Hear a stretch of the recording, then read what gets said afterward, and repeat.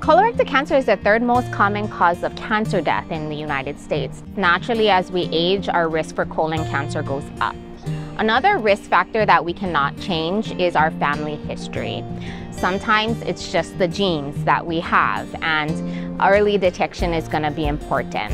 Things that you can do to change your colon cancer risk: number one, decrease your weight if you are overweight or obese. Get out there and get active. Choose foods that are higher in fiber, lower in fat, and stay away from those red meats. We say everything in moderation. Quit smoking if you can, and cut down on the alcohol.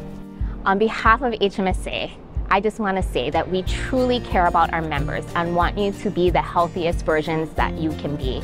So one way you can do that is go out and get your colon cancer screening. The current recommendations for screening has changed, so I'm highly encouraging people who are around my age to get their colon screening starting at 45.